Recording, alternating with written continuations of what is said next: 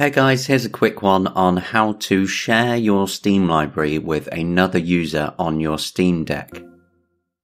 Because you might find when the other person tries to launch something, the only option they have is to try and borrow it. This will then send an email to you, and the process there is a bit annoying.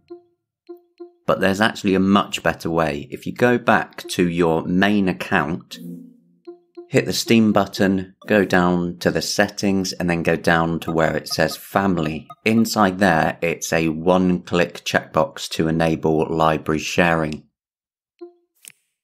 If you've already got it done, just untick it and tick it again, and it basically refreshes it and allows it to happen. And then when you boot back into the other account, it will still say borrow, but now once you actually go on it, it will just auto accept it and let the other person play your games on your Steam Deck. Hopefully that helps for those of you who didn't know that option actually existed.